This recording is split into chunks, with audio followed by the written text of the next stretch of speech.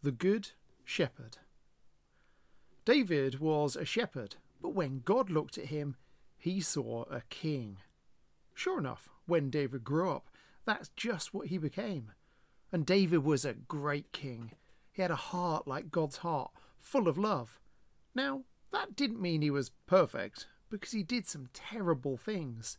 He even murdered a man. No, David made a big mess of his life. But God can take even the biggest mess and make it work in his plan. I need a new heart, Lord, David prayed, because mine is full of sin. Make me clean inside. God heard David's prayer. He forgave David, and he made David a promise. I will make you great, David, and one day a king will be born into your family, and he will heal the whole world. Did you know that David was a songwriter too? In fact, his songs were so good they might have been in the top 40 charts, if they'd been invented then. David's songs were like prayers. They're called psalms, and this one is called the Song of the Shepherds. And it goes like this.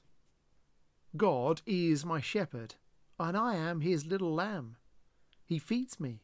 He guides me. He looks after me. I have everything I need. Inside, my heart is very quiet as lying still in soft green grass, in a meadow, by a little stream. Even when I walk through the dark, scary, lonely places, I won't be afraid, because my shepherd knows where I am. He is here with me. He keeps me safe. He rescues me. He makes me strong and brave. He is getting wonderful things ready for me, especially for me, everything I ever dreamed of. He fills my heart so full of happiness, I can't hold it all inside. Wherever I go, I know God's never stopping, never giving up, unbreaking, always and forever love will go too.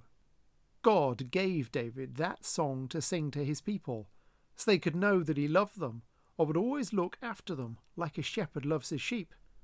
And one day, God was going to do something that would inspire thousands upon thousands of new songs.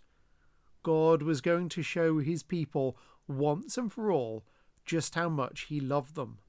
Another shepherd was coming, a greater shepherd. He'd be called the Good Shepherd, and this shepherd was going to lead all of God's lambs back to the place where they'd always belonged, close to God's heart.